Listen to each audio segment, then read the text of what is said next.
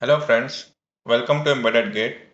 In this video, I am going to show you how to read and how to write data to ThingSpeak Server. First, we are going to create ThingSpeak account. For that, open your web browser, search for ThingSpeak, open this link, click on profile picture. I have already account with ThingSpeak Server, so I am going to directly log in with my account. If you don't have account, then click here. This is login ID and enter password. Click on sign in option. This is the main page of ThingSpeak server. Now create new channel from here. Assign name to your channel. I am going to assign embedded gate. Now select field 1 which is already selected and save channel. Now you can see the field 1 is here. Add widgets and add numerical display. Field is field 1 and press OK. Here you will see the digital display of field 1. Now click on API keys. Here two API keys are there. First is for writing purpose and second one is for reading purpose. Copy this link. We call this as a write API key.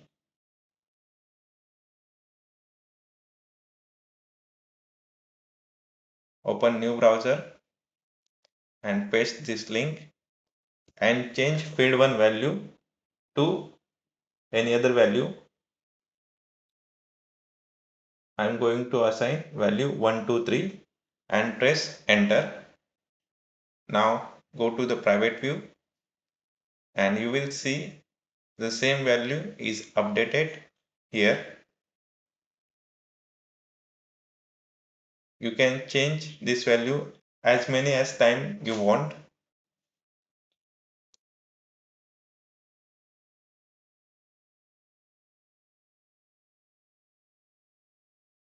See, the new value is updated here.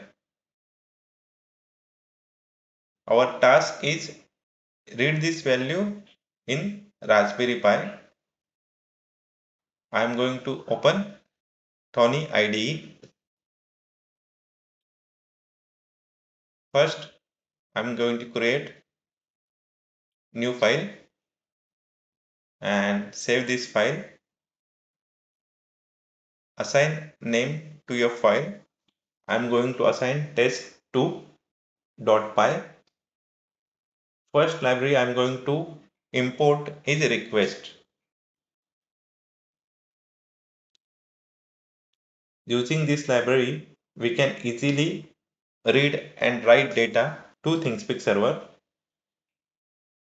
Next line, I am going to write the while loop. The code we have write in while loop are going to execute continuously. Next line, we have write method request.get. From this function, we get response of URL. Here, we're going to write this URL, paste this URL in between two inverted commas.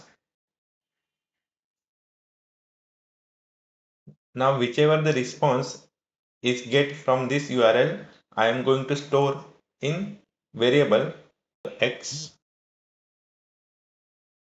In next line, I am going to write if condition. If x dot status code equal to 200, That I have write this line because whenever we hit the API keys and we get a response to 200, then the data is successfully updated.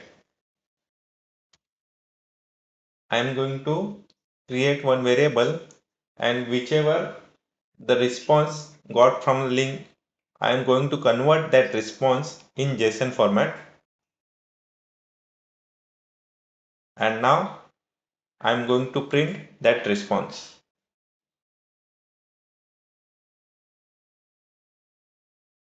Now run the code. Now you will see the response is printed here. I am going to copy one of the response here and paste this response in new file.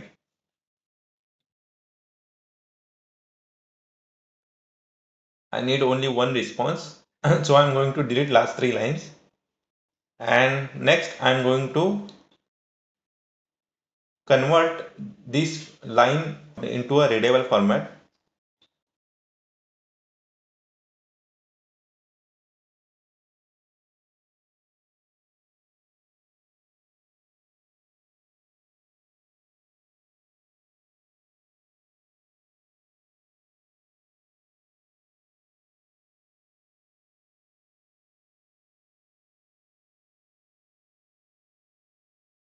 After the rearranging data, the data will look like this. Now you can see the data start with the curly bracket and end with the curly bracket. The data which is in curly bracket, we call this data as the dictionaries. Now I am going to show you one example.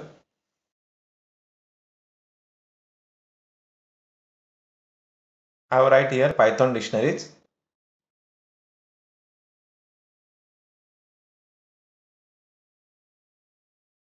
Open any link. I'm go with the W3 school. Now you can see here the dictionary is going to start and end with the curly bracket, and here data is assigned using the column.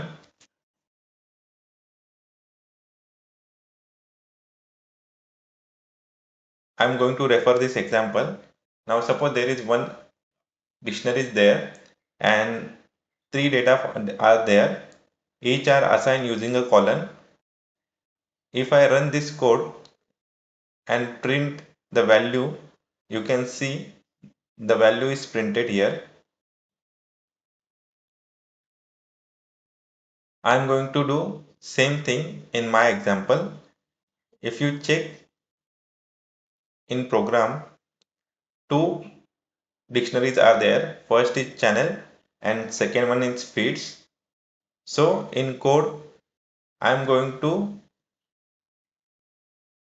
print feeds only in square bracket. In double inverted commas, I'm going to write here feeds. Now stop first and run, and you can see the data is in feeds that only prints.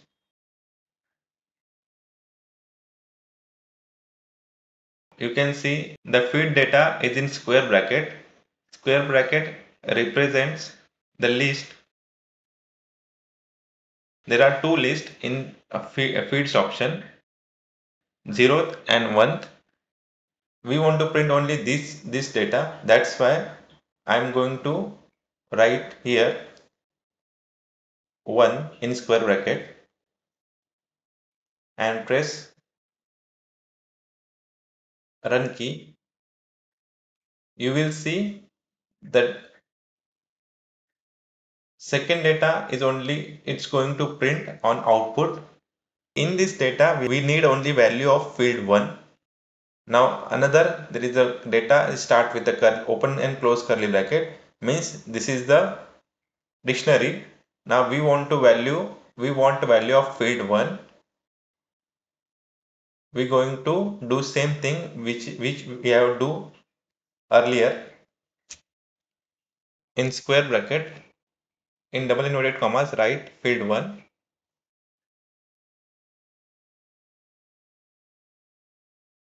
Stop and run the code.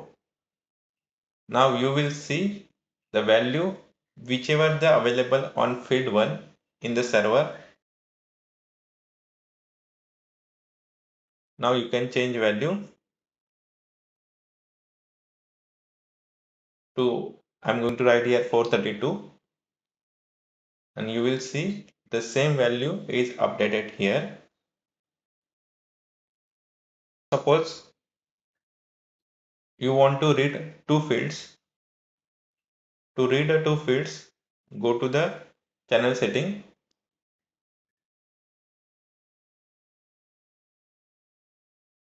Now check this box here for field 2 and save changes in channel. Now we have two fields, field 1 and field 2. Create digital box for field 2.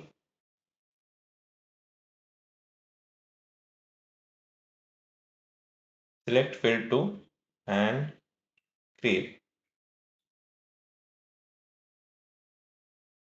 There is a field 2. We have not uploaded any data to field 2.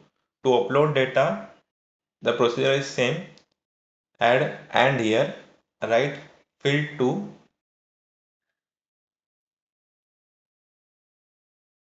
and equal to value. Enter. You will see the value of field 2 here.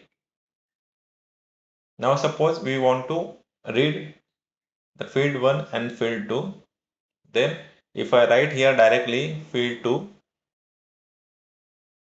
then we can get the value of field 2 here. You will see the output value is 321. Okay. Now suppose we want to read data of field 1 and field 2 at same time, then we can assign variable here. Like suppose I am going to assign f1 equal to, I am going to copy this response and paste here and write field 1 here. Same f2 equal to, paste.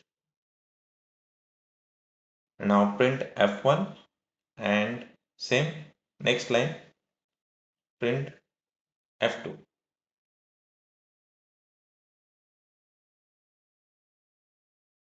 Stop the code and run. You will see the value of f1 and f2.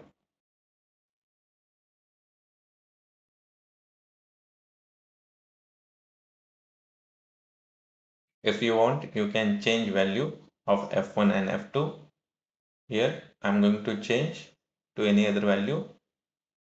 Enter, open code, and you will see the same value here.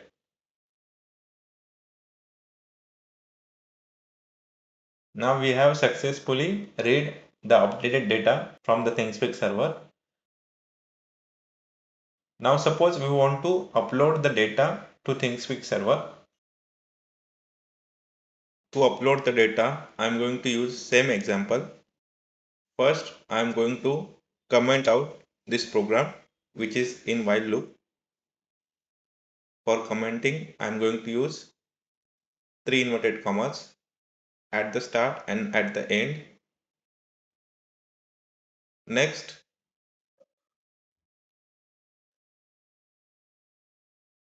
I am going to use one variable to store the response.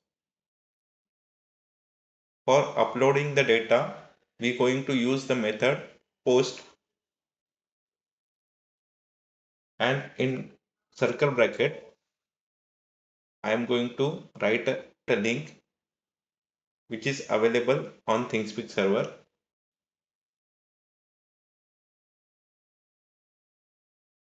Copy this link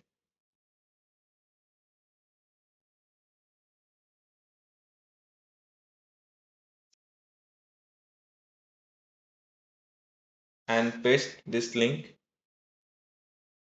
in circle bracket in between double inverted commas. Change value of field 1 to 42. Now I am going to check the response. If the response is 200, then data is successfully updated. Here in if condition, I am printing message data updated. Stop the code and run. You will see the message data updated. Stop the code and open ThingSpeak Server private view. You will see the updated data on field 1. The value is 43. Now change the value.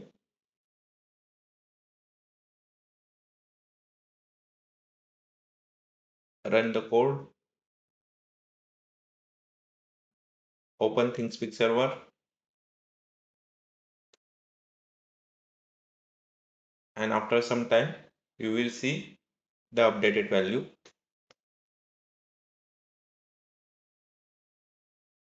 Now stop the code.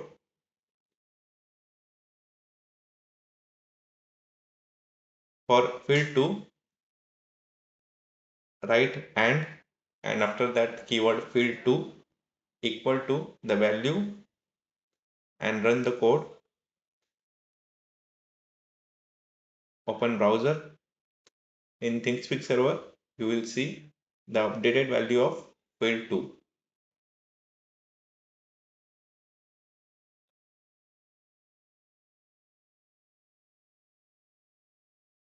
Stop the code. Now suppose you want to update the data of sensors to ThingSpeak Server.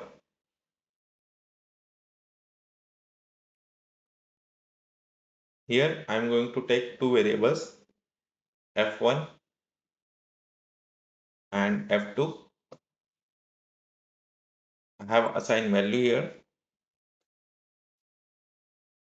Then you can write value here directly. You have to use the string concept. Write double inverted comma plus for string write str in circle bracket write f1, whichever the integer value available in f1 we have converted to string, then plus do same procedure for f2.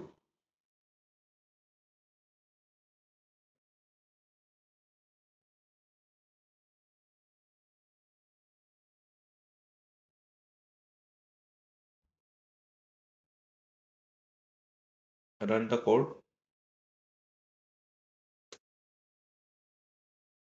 Data is updated successfully. Open browser and you will see the updated value. Here you can use any sensor to store value in f1 and f2. Run, stop, open. The data is updated. You can download this code from video description. Thanks for watching.